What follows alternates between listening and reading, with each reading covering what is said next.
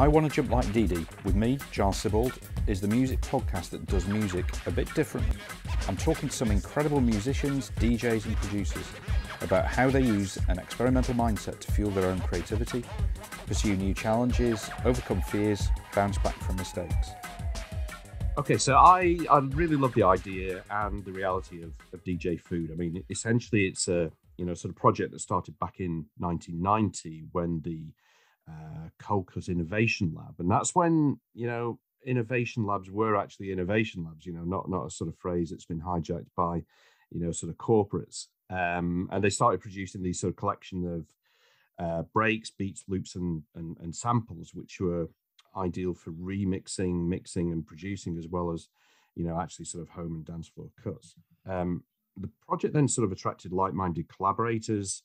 And eventually, the mantle of DJ Food was passed into the hands of one of the continually most inventive and experimental DJs of the past 30 years. So it's a real honour to welcome Strictly Kev to I Want to Jump Like Dee Dee. Kev, welcome. Welcome. Hello. That's a very interesting intro. I mean, not quite been described in those glowing terms before, but well, absolutely. I mean, if you feel free if you want to sort of correct me on any parts of my probably rather amateurish research. No, that's great. I can't take all the credit. The mantle was passed to myself and PC Patrick Carpenter for a good few years in the mid '90s from Matt and John, aka Coldcut. So, and he was part of the food thing, and still, I still do work with him.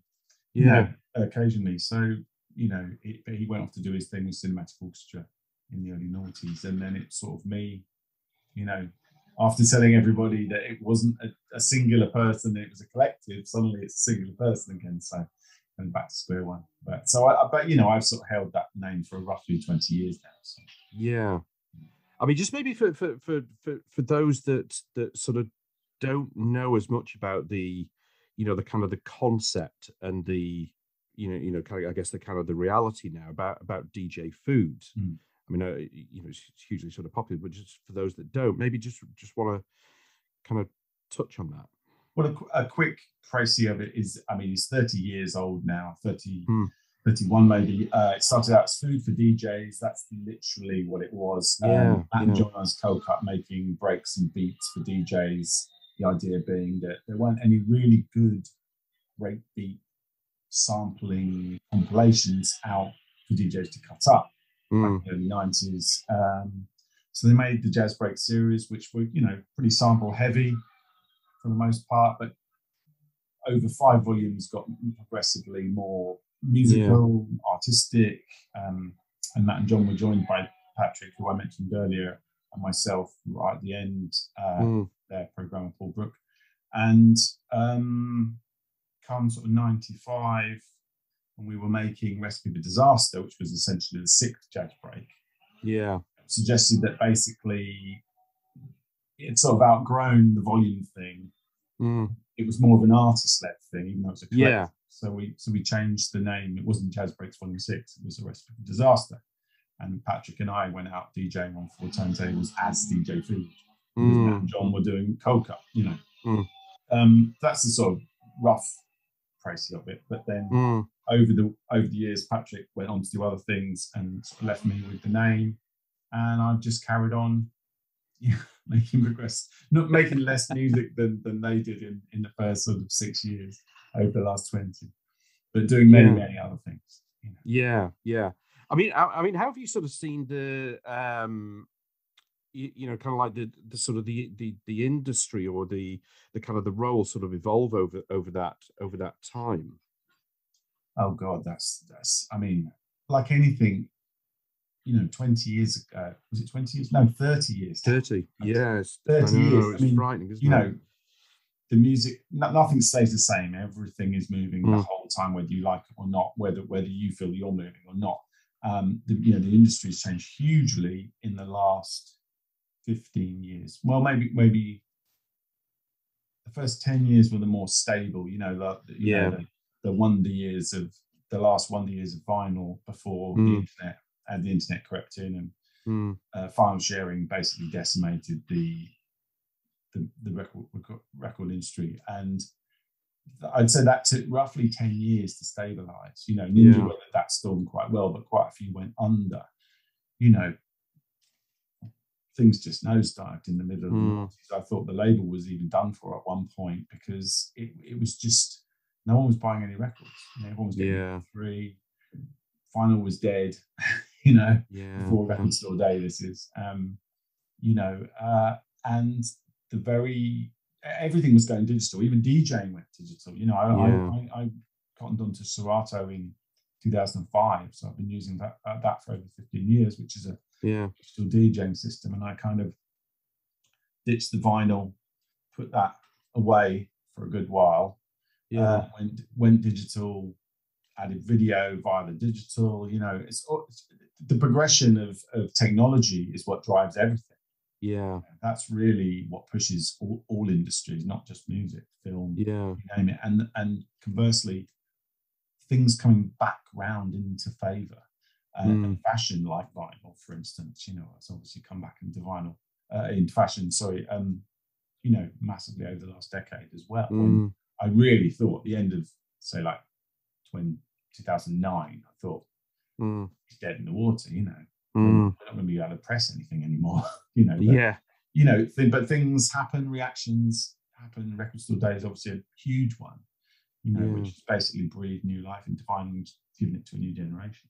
I mean, I guess you sort of touched on some interesting things there. You know, the sort of this sort of industry, you know, technology has plays such a huge part, and it's sort of it's so quick, and also. The other thing is that, you know, kind of, you know, people's behaviors are changing as well.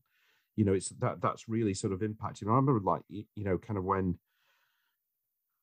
it must have been sort of Napster in, what was that, sort of 99 or something like that. Yeah, round about that noughties, maybe. No, Napster was like 2001, I think. Was it? Maybe 2000? Yeah, something around then. Yeah. But you know, the effect of it is, it's sort of I thought that really sort of changed behaviors, because then it's almost like opening up this world of, like, well, you can kind of get it for free. It gets that sort of mindset sort of shift. So you've got technology that's kind of driving, you know, sort of driving the way that you do things differently, but also you've got, you know, people who are, you know, your consumers, I suppose, and their behaviors are changing because expectations are totally different as well.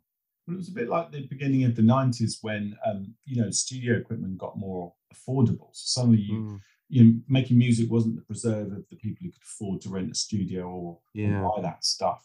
So you got bedroom production and you got dance music really, you know, coming into its own with people like Aphex Twin and Prodigy and everyone, really, you know, myself included. You know, and then I think what happened with the internet was it completely toppled those old, you know, gods. You know, I remember Metallica getting interviewed a lot because they were pissed off that they weren't, you know, making any money, blah blah blah. And it literally gave the person, the kid in their bedroom, you know, who didn't really have any experience, you know, the ability to put stuff out, not only make stuff. But to put it on the web, you know, a little bit later than 2000, obviously, because you had, when did YouTube start? 2003 or something like 2003, that? Yeah, something like that, yeah. But I was really heavily involved in the sort of bastard pop mashup craze at the beginning of the noughties, because it really, it spoke to me on multiple levels, as in that I was doing that as a DJ anyway, you know, putting two records together to make a third, and it was fun and it was a good party, and you know, I did a load of that stuff for a few years, and it was a good, met a bunch of good people who I still know to this day. You know, that thing's kind of gone by the wayside now, but all those people were just guys and girls in their bedroom putting stuff up, you know, in terrible quality MP3s. There was this one kid called the Doctor, who was literally a school kid in Manchester, who was 14, who used to run this site, Boom Selection, from his bedroom. And he basically became the go-to guy to send all of these mashups to. And he had the sort of the ear of James Hyman and Eddie Temple Morris on XFM, and they would kind of go to his site to get all the latest mashups to play on XFM. You know, the sort of the reweighting of power through technology there is quite incredible. I mean, he was a quite extreme example, but I remember, I think he had to stop at 16 because basically it was getting so ridiculously popular that his parents just said, look, you've got exams, you've got to stop this. He was just, you know, coming home from school and going on the internet all night and basically presiding over this kind of emporium of mashups. And, you know, because there were no records of it out at that point, and people were just chucking stuff up, doing it. And, you know, I remember like one of my other episodes when I was talking to Andrew Fern, and he was there because he was doing that kind of bedroom thing. I mean, I think he's still doing it now, but also, you know, kind of back when he was a teenager, you know, back at in sort of the late 80s, you know, doing that. And it was only, I guess, the last sort of few years that he started to put out some of those tapes of the stuff that he was kind of creating then. And then it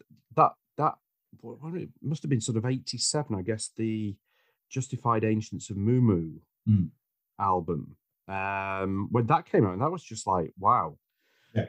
Yeah.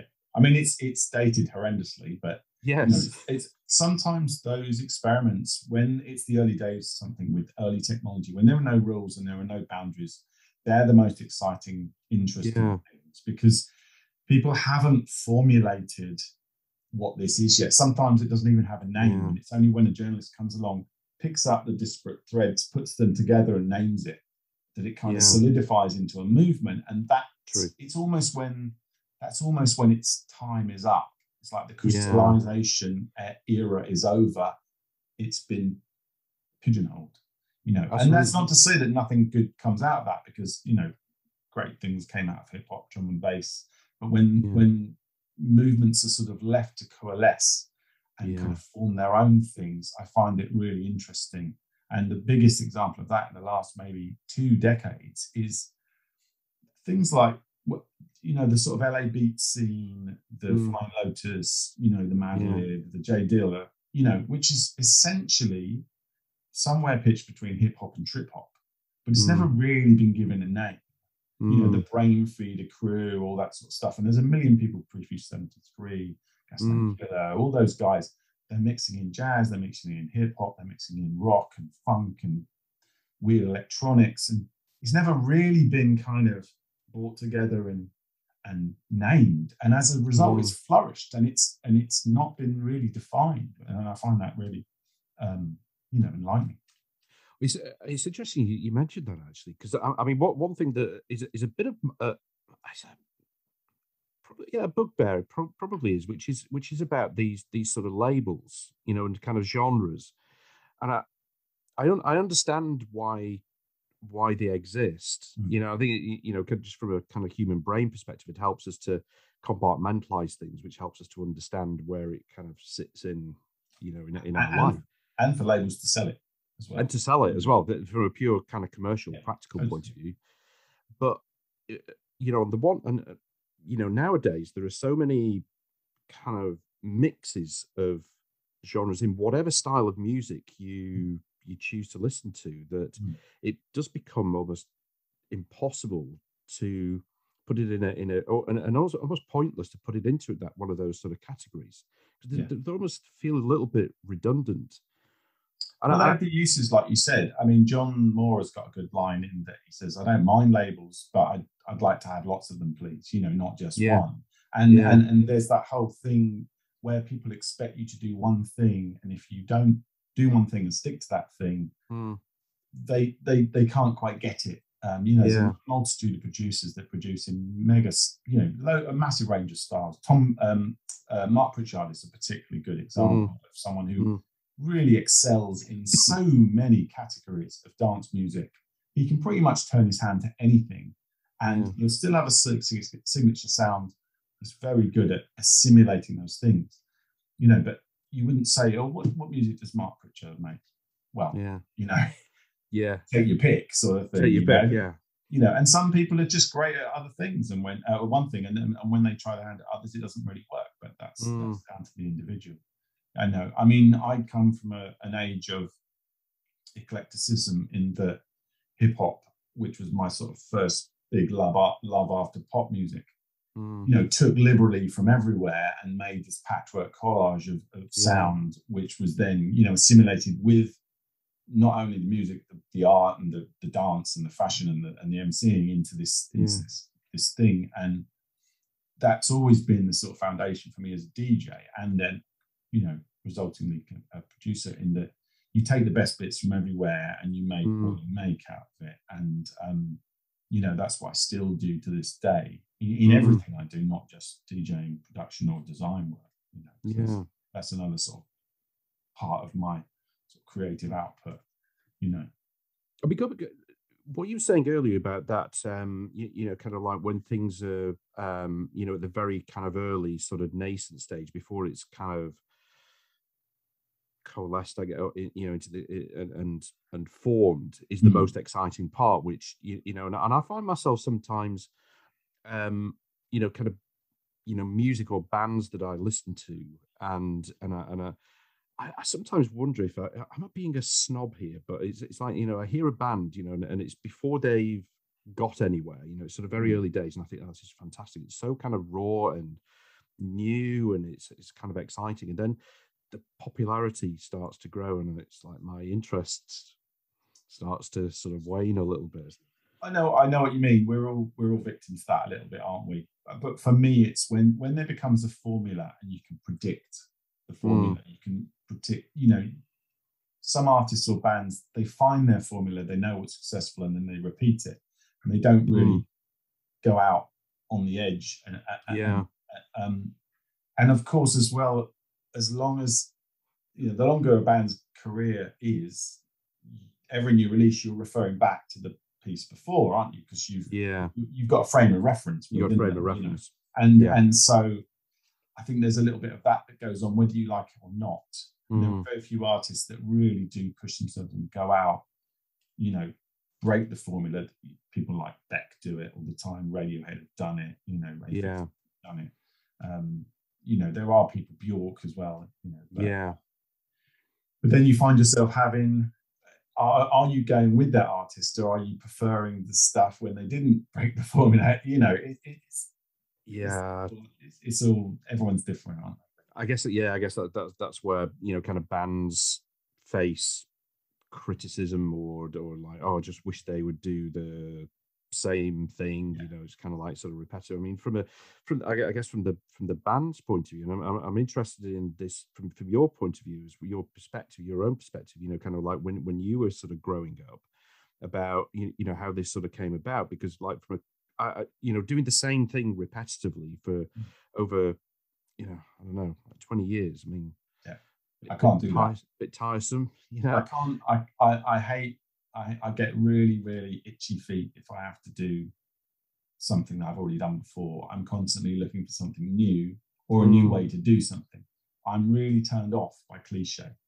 And whenever someone gives me a project, let's say, it could be anything from music, remix, DJ mix, or a graphic design job. I'm always looking at it from, I first of all have a frame of reference. I run through all the things that I've seen before that could fit this concept. And I throw them all away, because I don't want to knowingly repeat what someone else has done. And I also don't want to knowingly repeat what I've done unless that's being asked for. And even then, I want to do it differently. And also, we do things differently. You know, we change, as I said, we're always changing. Everything's changing. I'm not the person I was even 5 years ago, let alone 10, 15, 20, 30 years ago, you know, and music certainly isn't, technology isn't, you know, the place that we are in our lives isn't, you know. You know, I'm a totally different person than I was in the 90s, which is DJ Food, the name was the biggest. And to sort of to try and repeat that would be pointless, because also you've got people's memories of that era and time attached to that thing. And I think there's a mistake that some people make, is to go down that nostalgia route. And I'm a big fan of nostalgia, but to try to recapture that is going to be virtually pointless, unless you've got something from back in that era which didn't ever get put out, because everything's moved on. And you know, I'm kind of more interested in doing the thing that I'm at, where I'm at now, you know, and pushing on with that that because in 20 years' time that'll have the residual memories that are associated with this era and this time. Sometimes people don't see the wider picture. I don't think they don't play the long game, you know.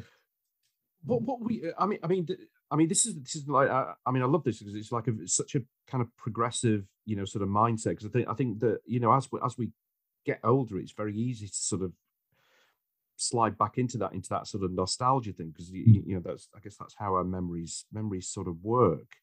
But you know, kind of what you know, looking back on your life to your sort of early days when you were growing up, what kind of were your kind of influences that you know, sort of formed I guess how you shifted your identity through the years?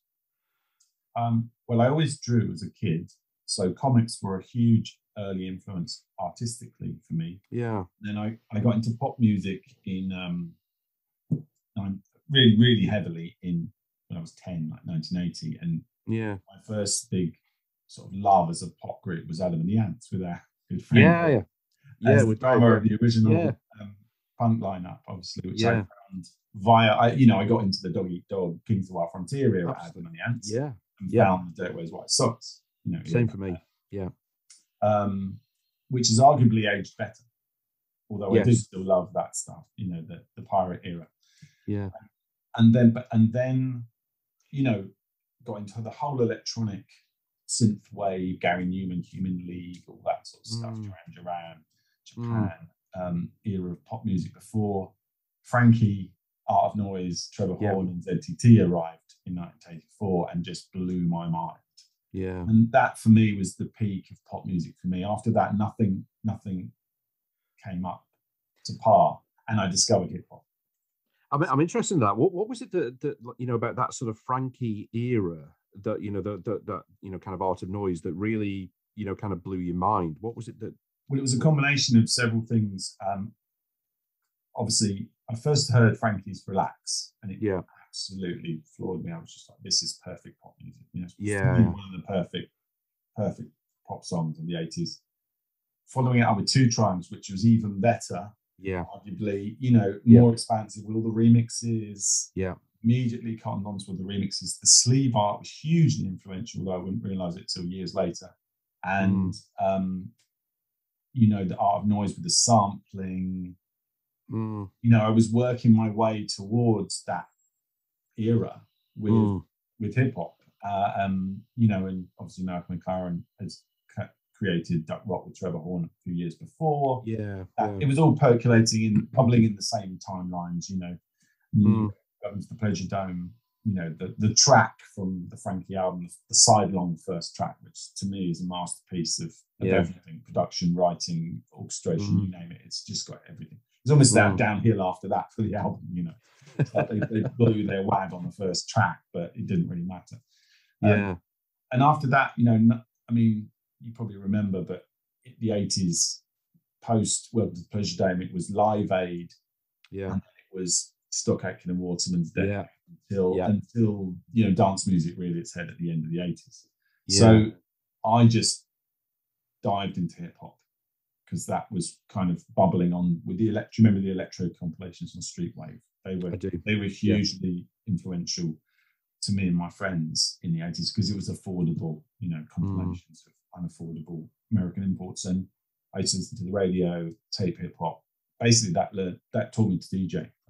I taught myself to DJ in '85, wanting to scratch basically, and didn't really have any production, you know, wishes. I just wanted to learn how to DJ, collect records, find samples, you know, all that sort of thing. And hip hop, I would say, was a big education for me from probably the age of 15 to 20, in that it opened me up to so much music through the samples. It opened me up to funk and jazz and soul and bits of rock and Latin and all sorts of things that I didn't know anything about, really. And it widened the scope from pop music out into the wider world.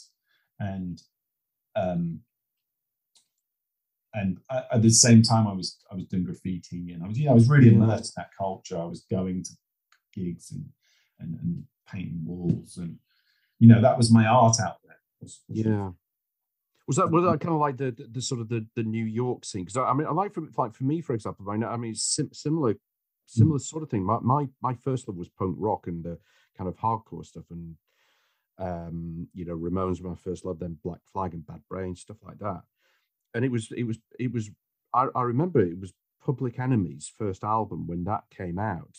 That was, I think before then I was quite tunnel vision, you know, as to what I like, and it was Public Enemy's first album when that came out. I was just like, wow, this is, you know, just kind of sonically, yeah, it was it.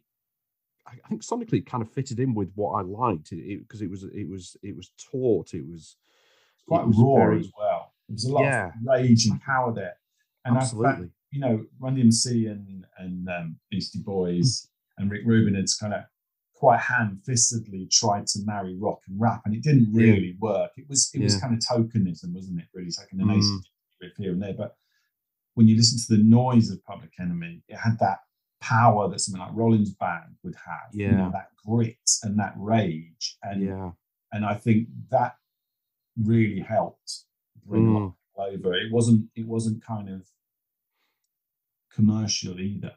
It spoke to a lot of people, but it wasn't Walk This Way like Run DMC and Aerosmith. I mean, I did like that sort of era of hip hop, and that Public Enemy then sort of turned me on to, you know, Eric B and Rakim.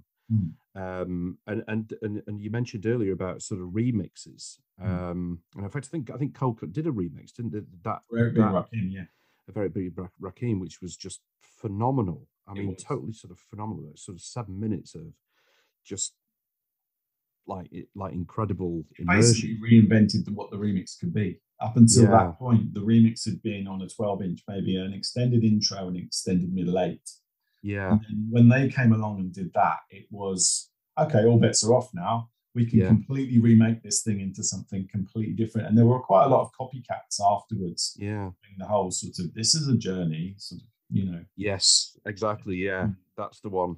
It was, you know, they opened the door to a lot of people, and I, you know, then Bomb the Bass, Mars with Pump Up the Volume, S Express, all those guys, big masters, they really did it, you know, a good service for UK production, I think, and got on the charts while they were at it. Did that, like, do you think that gave you, or you know, the I guess sort of thinking that, okay, well, this opens the door to doing anything, to reshaping song, to, you know, to essentially what remixing became?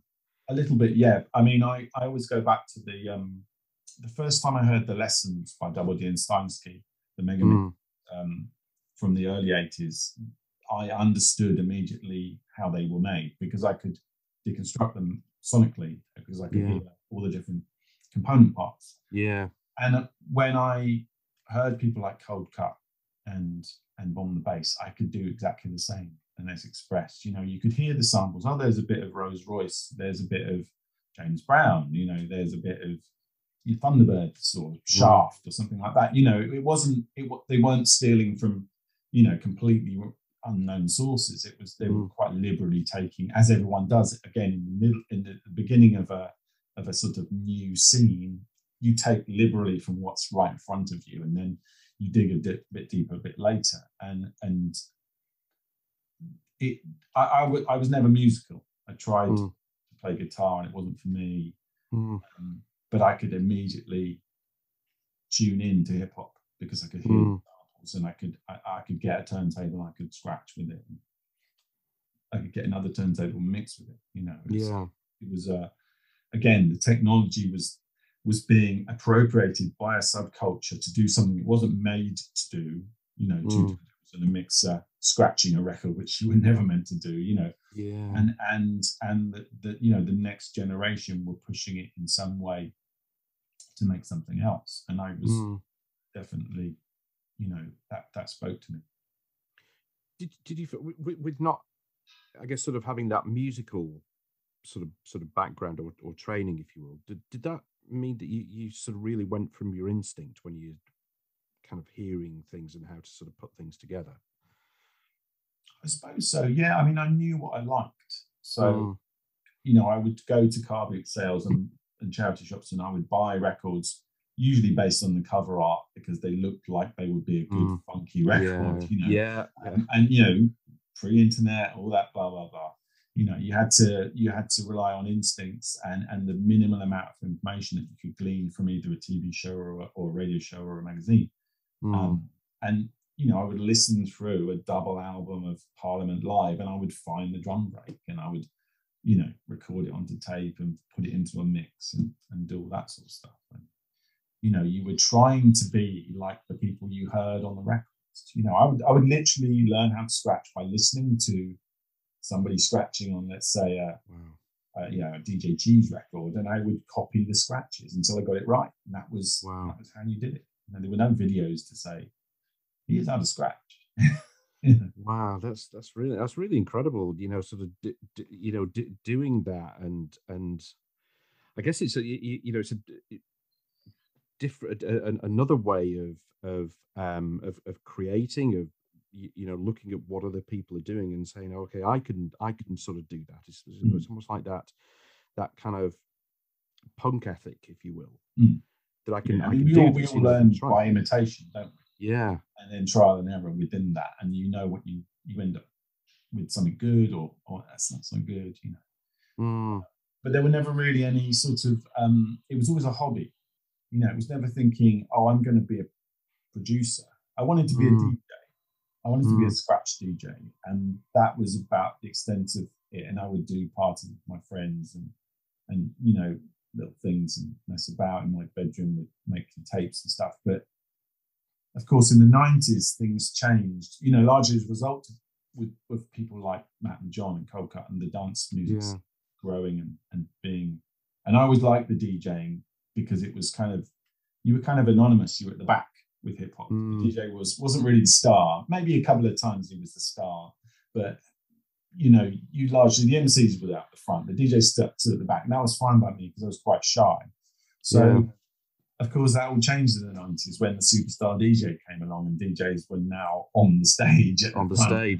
Yeah, it's like, shit, how am I going to deal with this? Backfired slightly on that one. But, you know, but with that came the ability to make a living, which almost sort of came as a result of the times changing and me being in the right place at the right time, you know, meeting Matt and John after I moved to London in 1990.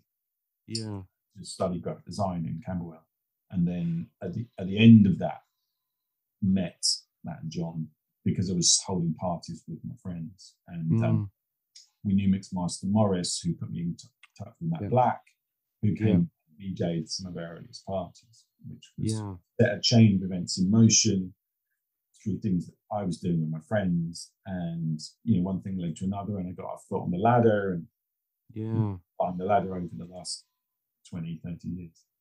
So, I mean, you know, those sort of scenes that you started hanging out in, and I guess sort of moving to London. I mean, moving to London, was that a sort of you know, like a deliberate move to try and get into that scene, well, a particular scene? It was two things. I wanted to. I thought I was going to do art, some form of art for my living. So I went to study graphic design. I went to study illustration actually at Camberwell. Okay. And mid course, I changed to graphic design because it was pointed out to me that my graphic design skills were stronger than my illustration, and I grudgingly changed, and that was, you know, they knew what they were talking about basically. But the whole time, I come from a small town in Surrey called Reigate, which is about 30 miles south of here, but you know, there's nothing happening. You know, it's coming up to London from, you know, mid 80s to kind of check out graffiti and go to gigs and all that sort of stuff. And I immediately knew that this was the place for me. I didn't really want to stay in Surrey. You know, London was calling, and the breadth of culture that was here, that was just completely unavailable to me in my hometown, it was a no-brainer. It was like, where do you want to go to study? Well, London, you know, and I was lucky enough to get in. And you know, you come to the city and you just soak it up, and I was a big sponge, and you know, by the time I'd left college, I had an idea of what I wanted to do in art. I had a direction. I was doing stuff with friends I was living with, putting on parties, and just was very, very lucky to be in the right places, in the right times, meeting the right people with the right skills to, you know, to kind of get on. And, you know, I had a job in a bookshop, and I'd go from the bookshop down to Heaven and DJ sort of Thursday nights and stuff in the back room, literally take my record box to work on the bus, go do a whole day's work, go down the road, literally carrying it, have a slice of pizza for dinner, and then DJ till 2 a.m, get the night bus home. You know, wow. I mean, how the body does that, and then go to work the next day as well. You know, crazy, and probably DJing for like 50 quid or something as well. Yeah. But you know, you do these things when you're that age because you don't know any better, and you along the way you meet people and you make the contacts, and then if you've got the skills and you know people ask you back, then you know you get on. Don't you? You just do it and you don't even think about it. Most of it I was doing it because somebody asked me to DJ. I was like, great, I'm DJing in a London club. Great, you know. Yeah, wow. You know? And then production came on later because as a result of meeting Matt and John and being around Ninja Tune, I was asked to contribute first to the radio show Solid Steel, then things like the Journeys by DJ mix that Coldcut did. Then because I was in the studio situation, I was asked to come and bring ideas into the studio and you know, gradually, you know, learn my way around that sort of thing. Well, I'd say gradually. I still don't know that much, you know, compared to some. I think it's, I mean, it's really, I mean, it sounds very, very sort of obvious that you surround yourself with people, you know, that you know, that you can learn from, that are sort of like-minded. I mean, it sounds very obvious, but it's not always easy to do. No, I mean, it was completely impossible where I was living, you know, in Surrey. I had a group of maybe 3 or 4 friends who were like-minded, who were either DJs or graffiti artists. Yeah. And they were scattered either in the next town or the next town, but one over. And it was cool, but, you know, you went to London and you would go to gigs and you would see all these people and they'd all come from the outskirts and they'd all come in. And there's this whole thing about finding your tribe. You know, you must have heard that cliche a million times. And that's when you come to London, it's easier to find a tribe rather than like a tiny little, you know, handful of people. You will literally find, you know, a room full of people like you, and then you can whittle it down to the, you know, hone into the ones you can collaborate with. And, you know, you're really tune in the wavelength almost. Like it's like tuning in a radio. You know, you're scrolling along till you find that station that really speaks to you. Yeah. And in London, just for the sheer size and breadth of it and the multiculturalism, you're just going to run into people that are, you know, on that wavelength. I guess that, you know, the city, you know, the environment, and then, you know, going even more sort of forensically, then you get the, you know, either the kind of the studios or the clubs where the music is sort of going on, and it's kind of, I mean, they're just like sort of fertile grounds, you know, that sort of attract people. I mean, that's the real kind of beauty of it, you know, sort of relationship between the environment and people. Yeah. You know, that attract people who kind of like, just, okay, we hit it off, we're kind of right. And I guess in what you've been doing, you know, sort of collaborations have been a big part of, you know, sort of what you do as well. Yeah. But going back to that point as well, you know, at that point, because in the early 90s, we still didn't have the internet. It was so much harder to find people. True. Yeah. Today, you could probably Google, you know, a particular subject, and there'll be a forum or a group or a Facebook page associated with that, and you'd just be able to plug in, make friends from everywhere, and that just wasn't an option back then, you know. And as well, once I got my foot in the door and I was starting to travel as a course of DJing, I'd start to travel over the UK, start seeing the bigger picture. And it's all about travel for me in terms of opening your eyes and opening your mind to what's out there. And I remember, you know, early gigs going out of the UK. I didn't go out of the UK till I was probably 23 or something, you know, fly on a plane. Because I just, you know, I didn't come from a family that used to have overseas holidays. We didn't have the money. And then going to places like America and Japan, you know, and were just mind-blowing, absolutely mind-blowing. seeing that all the little conventions that existed, let's say in London and in the UK music scene, and being really, really plugged in. I thought, I'm plugged into the music scene. I know what's going on in London. I know where the cool clubs are, and I know who does this and where, and when that label is. All those shops. Goes to the States, completely, another world, and several other worlds. You go from the East Coast to the West Coast, and they're different. And all the little states in between. You've got 50 different bubbles there, and they don't know who you are. They don't care who you are. They don't even have a concept of what music you're making. It's because we were at the sort of avant-garde of a lot of that stuff in London and exporting it overseas. I'm interested that you mentioned earlier that you know about sort of early days, pre kind of superstar DJs, that you were sort of quite happy because you were sort of on the shy side, which I was. Well, I still am. I still have that. You never get rid of it. But when you think that, okay, I've overcome London, I've kind of got in there, and then I've got to do it all again in like these places that are doing some amazing stuff, but I'm a kind of shy kid. How am I going to do that? How did you adapt to that? I just got on with it because I figured if someone's asked me to do something and be somewhere, they think that I can do it. And it's I've only got one chance to prove them wrong, or prove them right. So, and it's that whole thing. As I get older, I get more confident because I've got experience. I've got literally decades of experience and knowledge to draw on. And even if someone now asks me to do something that I've never done before, I'm far more likely to say, yeah, okay, fine, because I know that I'll be able to work it out somehow. And even if I don't, or I can't, or the results aren't maybe to my sort of liking or standard, you've got to try that. You've got to try that thing. I would have shied away from certain things younger because I wouldn't have had the skills or the knowledge. So I would rather not done it and not made the mistake than maybe jumped in the deep end. But there were instances where I jumped in the deep end, very much so with Ninja Tune, when I sort of came to them with my design skills in inverted commas at that point, in the sort of fresh out of college, and they wanted a logo, and they wanted to look for the label, and they wanted record sleeves. I knew that I wanted to design for music.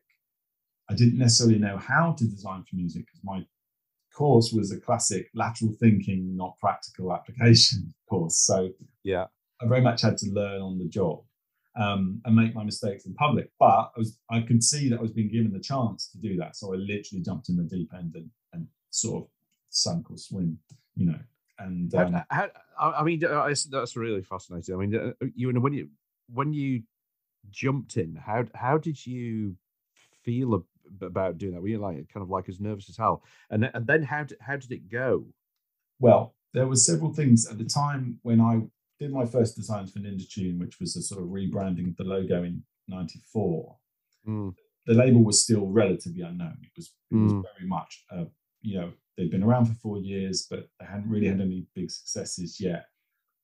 Mowax was kind of just coming into the spotlight, and it would be a good year before Ninja actually even got a look in after that. So I did have a little bit of time to make some mistakes in public, but I had to, first of all, ask the guy who ran Ninja at that time, Peter Quick, the manager. He had some experience from dealing with printers, so he would sort of give me some tips. And I would ring the printers and I would ask them this and that. And then I'd send in the artwork. They'd invariably ring me back and go, you haven't included this font, or there isn't a printer font with this, or this is all misregistered, or where are the layers in this file? I would, for years and years, I didn't know about layers in desktop publishing. And it was such a revelation when somebody one day showed me layers, and I was like, oh right, okay, so this is how we do it. And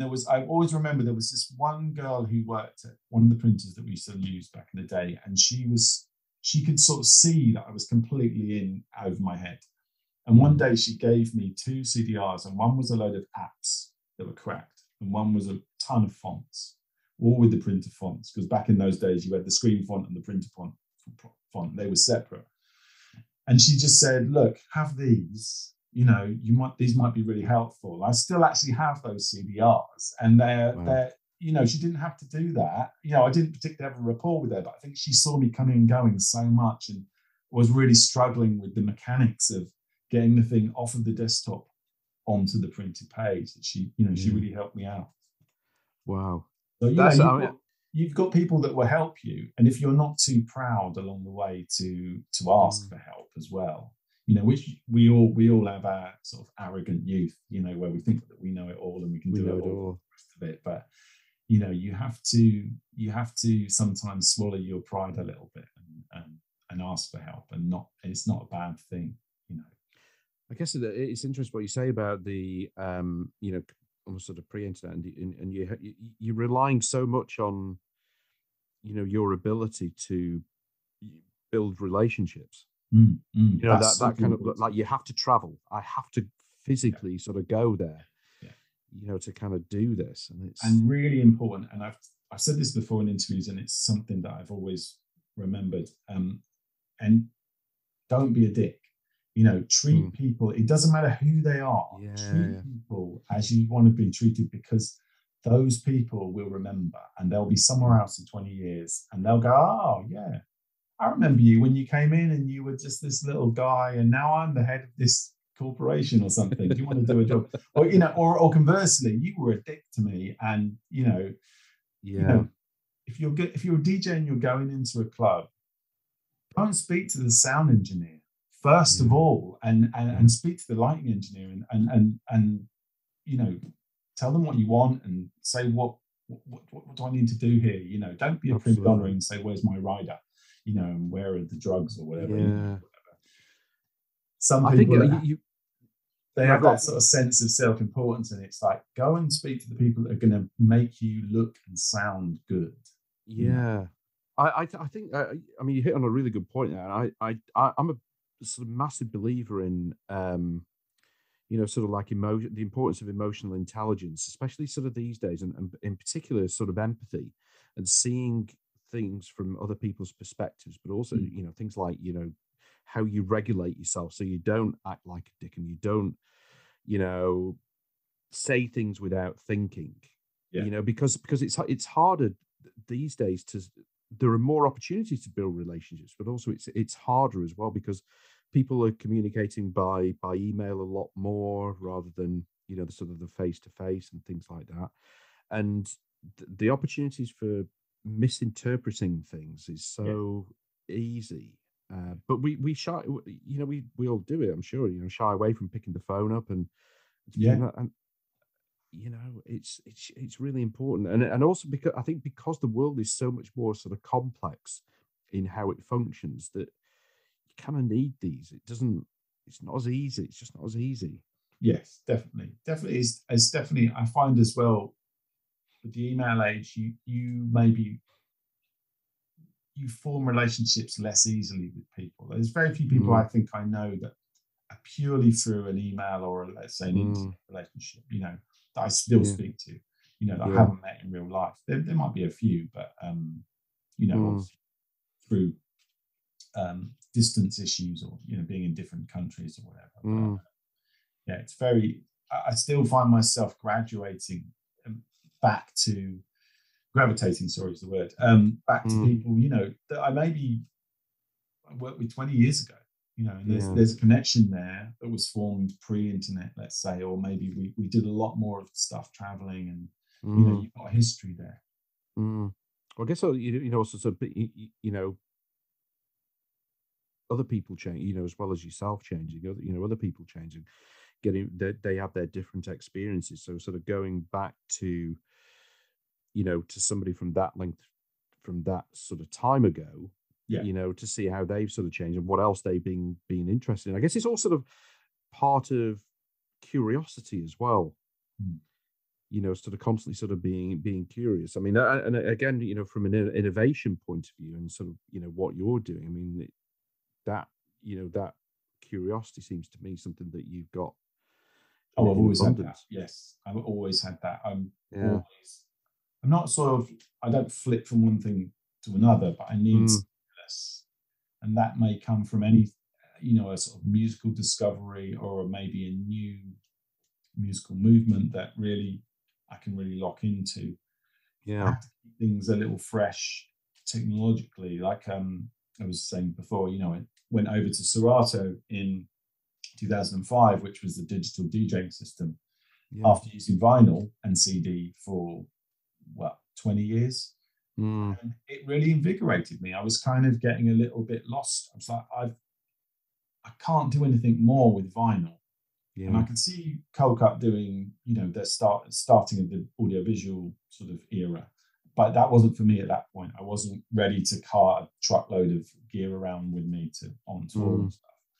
And there wasn't anything available that could do that video side. But a few years later, there was. So I got a chance to sort of suddenly expand my record box tenfold, play all sorts of edits and unreleased and uncut music, off of a laptop, and then add video to it. And it just kept me fresh, keeps you on your toes. And then, the vinyl resurgence came back, and I got asked by Boca 45 from Bristol to come up and play his night 45 Live up in Bristol. And he said, "Oh, come up. The only rule is you've got to bring 7 inches on vinyl. You can't play anything else." And I was like, okay, that's interesting. That's a real challenge, because not only do I have to then go to my 7-inch collection and build a set, I've got to remember how to mix on 7-inch. How to mix on 7-inch. I mean, I don't know if you mix on 7-inch, but it's not as easy as 12-inch. I can totally imagine that.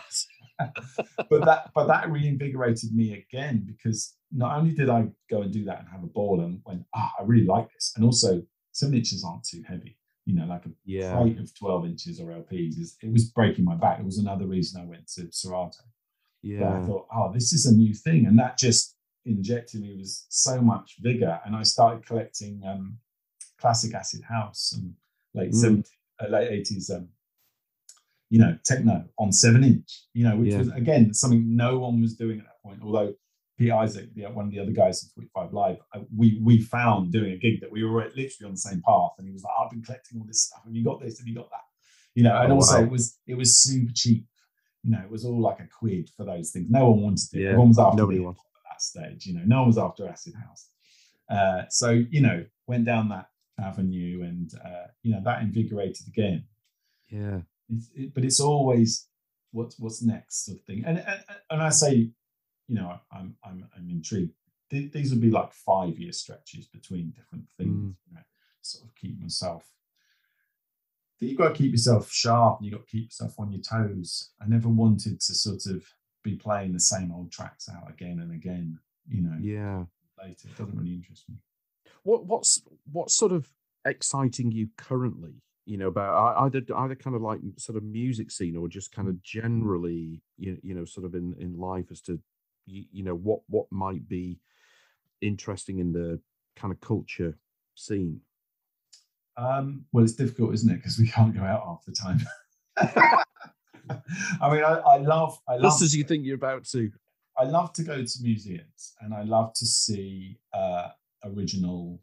I love to see original art, and that can be anything from an original painting, sculpture, to a piece of comic art where you can see all the paste stuff. I just went to see the Beano exhibition at the Somerset House, and you've got all these amazing Ken Reed pages, which are literally like patchwork collages of whiteout and stuck on bits and little bits of colour, and I just absolutely adore seeing the process and getting that close to the artist. You can see the brush marks and things like that, and the pencil marks in the sides. So anything like that, I really love to immerse myself in that. But the thing I'm really excited about at the moment is I built this turntable last summer, 2 summers ago actually, with 4 arms. I think actually you might be able to see it in the corner over there. Yeah. Got it. It's a frame that goes over a turntable, and it's got 3 extra arms.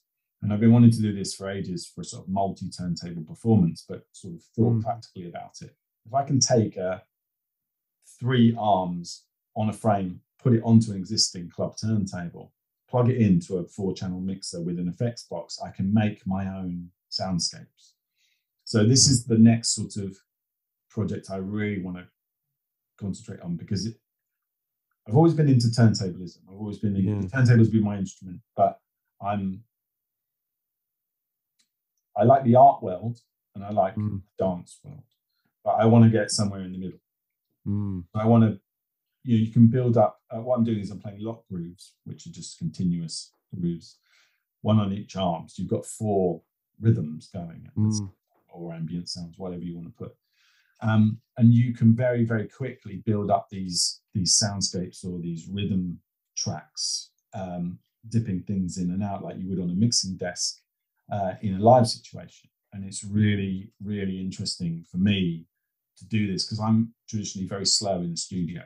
I'm very laborious with samples and all these things. And the fact that this is analog, it's hands-on. And this is another thing I was doing with Dave, drumming to my turntable experiments. And so possibly putting this into a live, perspective. Literally interacting with a live drummer who's then interacting with what I'm doing is something that really interests me as a sort of someone to take the DJing that's not necessarily club based. It's pushing myself into an uncomfortable area, let's say, because I can go into a club and I can play a club set or an ambient set or a warm up set or a closing set. I can do that. It's not as easy as riding a bike, but it doesn't push me mentally in the way it used to, and I want to push myself out of my comfort zone into something both technologically new, and also it's in that place that we talked earlier. It's in an area which hasn't been defined. There are areas of sort of turntablism going on outside of the scratch DJ thing, which are really, really interesting to me, both visually and technically, but a lot of them concentrate on a very noise-based outcome. I think there can be somewhere rhythmic, somewhere in the middle. And that's what I would explore. I think that's really great. I mean, I love that idea, and how you that that's out of your comfort zone. I mean, a lot of people talk about, I need to get out of my comfort zone, and then never do anything about it. Actually doing it, and it's almost like the overriding thing for you is to challenge yourself. Well, within parameters that I think I can navigate. That you can navigate, parameters here, but also there are parameters as well, and it's quite interesting, I think, always to have parameters, because you kind of creatively box yourself into a place, and then you try to break out of that.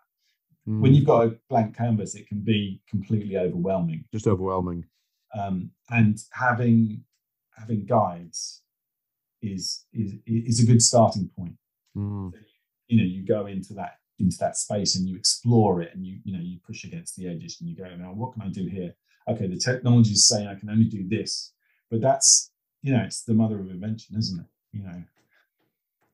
When you're restricted, and the cliche of things like Sergeant Pepper, what they made with the stuff that they had back then. Your phone is more powerful than the stuff they made Sergeant Pepper with. So I mean, I've always sort of wondered about this about kind of frameworks, if you will, and kind of boundaries about whether I was sort of classically trained, and if those kind of, because you have a training that your mind almost in a way sort of keeps you within those sort of boundaries. It's like, oh, I can't do that because that's not how it should be done. Then go to the other extreme, which is like completely, as you said, blank canvas, which is completely overwhelming. So how you kind of get get out of the framework, but also not make it so massive that your brain can't deal with it. Well, it's difficult, isn't it? When you're classically trained like that, I'd imagine, not that I am, you've got this set of rules, and it's the classic sort of having to learn the rules to break the rules sort of thing. Yeah. Although if you don't know the rules, you completely break them without knowing, and maybe make life harder for yourself as well. But this is an interesting one. So I did for Mood magazine. I did an interview. You might have read it with Gemma Cullingford from Sink Your Teeth. Oh, yes. Yeah. And she said, because she said, I don't want to know the rules because once I know the rules, I don't want to break them. So so the way that she gets around it, she says, I don't want to know the rules. Then, I can kind of discard that part of my brain, so I can just go ahead and do whatever. Yeah, it's kind of like an interesting way to look at it. I mean, it can work for you in some respects, definitely. I mean, I had a situation 10 years ago. I was doing a series of dome shows to promote the Last Food album, the search engine. I did the launch was in the planetarium in Greenwich, the dome, the planetarium there. And we set up this whole thing. Oh, the launch is going to be on this date. You've got to make an audio visual piece with the astronomers. They'll give you some guidance and some footage. And we'll bring everyone in and we'll have a show and we'll play the album and we'll see this big show on the thing. And I'm like, great, okay, right. Don't know what I'm doing here, but they're going to give me some help. I've got 3 months, 2 months in, probably 3 weeks away from launch date. I'm so deep. I can barely even see the top of the water. I've completely bitten off more than I can chew. I'm going to my wife. Oh my God, I think I'm going to cancel this. It's so bad. I didn't have the technology. The computer wasn't powerful enough to render the things. I didn't really know what I was doing. I was trying to learn After Effects. Anyway, it happened. It was sketchy as you like, but people came, people enjoyed it. It just about worked. I wasn't super happy with it, but anyway, I did it. And then I saw a friend of mine who was big into the dome scene, who I hadn't seen for years and years afterwards at the sort of drinks afterwards. And he said, that was quite impressive because I was wondering how you were going to do a 50-minute show because most people only do 5 minutes of dome stuff. And there was me completely not knowing the rules, basically ripping up the rule book. Sort of thing. And I was like, wow, wish someone had told me that maybe 3 months ago. So I might have not had a nervous breakdown nearly trying to get this thing off the ground, He was kind of impressed by the scope of the ambition. Because I knew no better, pulled it off. It's amazing what you can do, when you're put in certain positions. And I think we can see that happening across the world at the moment with all sorts of things, from everything from COVID to, the climate situation, is that things are ridiculously resourceful when backed into a corner. Absolutely right. Kevin, brilliant. That's taken me to a new world. It's been really, really fantastic talking to you. It's amazing to listen to somebody with such a kind of like just terrific mindset. Honestly, it's been fantastic. I'm glad to have been part of it. Thanks for listening to the show, and I really hope that you enjoyed it and that you'll tune in for the next episode. In the meantime, it would be really awesome if you could rate and review the show and also share it with any friends who you think might enjoy it.